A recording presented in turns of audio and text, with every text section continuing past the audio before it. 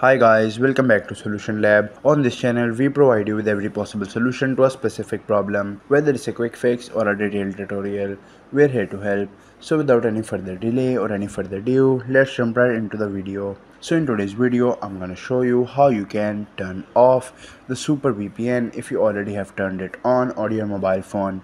If you have turned on a proxy, how to easily turn it off, whether it's Super VPN or any other app like this. And if you want to turn that off, I'm gonna show you the whole process. But make sure that you've already subscribed to Solution Lab. If you haven't already, please consider subscribing and hit that bell icon so you'll get notified from our latest videos. Now let's jump right in. First of all, open up the VPN proxy. As you can see, I'm not connected to the proxy right now, but if you're connected, you will get this. Let the ad go by skipping the app. You will see there's the disconnect option, but it will say connected.